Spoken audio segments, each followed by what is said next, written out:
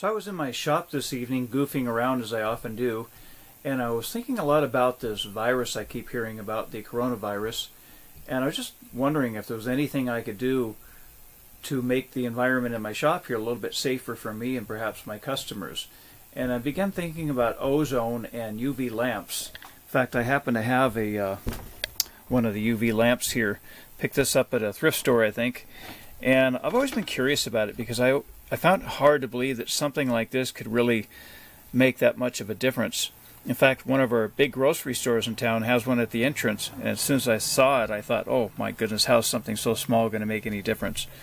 I just don't know enough about it to say yay or nay, but I've always been curious about it. The other thing I've been curious about are the ozone machines. A lot of people swear by these things. I've heard them say it'll kill viruses, germs, molds, and some people claim they help them with their allergies. On the other hand, they've had a downside too, where some people have had these things turned up too high and they end up breathing in so much ozone it causes problems in their lungs. So I'm not sure what to think about it all, but I guess if you regulate the things to mimic the amount of ozone that would be found in natural air, I guess that's the whole idea. You don't want to have too much. Now, the interesting thing about the ozone is it tends to eat up rubber. In fact, I had a situation where a lady brought in a VCR for repair, and I changed all the belts on it, and I'll never forget, she came in a year later needing the same thing, and I was trying to figure out how that would be possible. And then I realized the woman was a retailer for ozone generators, and she had one running in the house all the time, and it ate right into the rubber. And I was so curious about it that I did a little experiment. I took a latex glove like this, I put it in a little chamber with an ozone machine, and about a half an hour later the rubber in the glove decayed to the point where it would crack when you touched it. So ozone does definitely eat into rubber. So it makes me wonder, you know, if it'll do that to rubber, maybe I don't want to breathe too much of it in.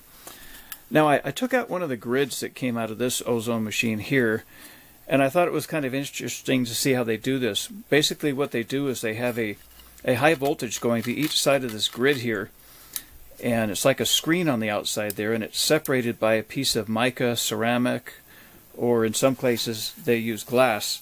And what they do is they apply a high voltage to each side of this, and because it's got the insulator in between, it doesn't arc over, but it tends to glow a purplish blue. It produces what they call a corona. And that corona, once it has air going over it,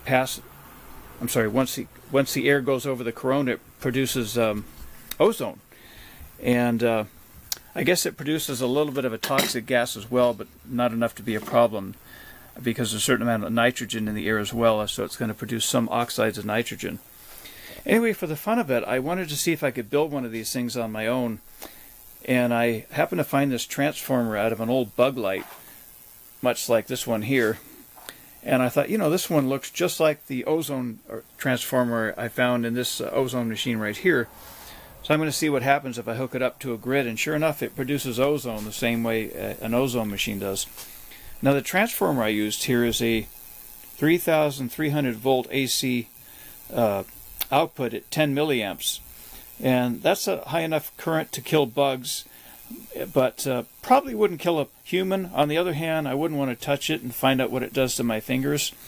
Again, it probably wouldn't be lethal or anything, but you know, you just want to use caution if you're experimenting like this. I know some people like to experiment with microwave transformers. Those are extremely dangerous. They'll put out up to a half an amp. At half an amp at a high enough voltage can kill you dead real quick. Anyway, just thought it might make an interesting conversation, talk a little bit about ozone and the UV lamps as well.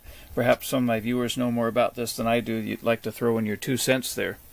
The other thing I was going to say about the whole virus thing is I think that you know, if there's anything you can do for your health, probably it would be to eat better, stay away from the junk food, and you know, exercise a little.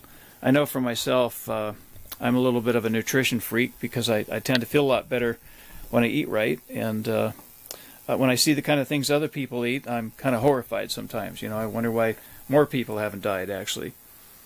Anyway, for what it's worth, I just thought I'd make a quick video on that, as always, I hope you enjoy it. If you do, please give it a thumbs up and please subscribe.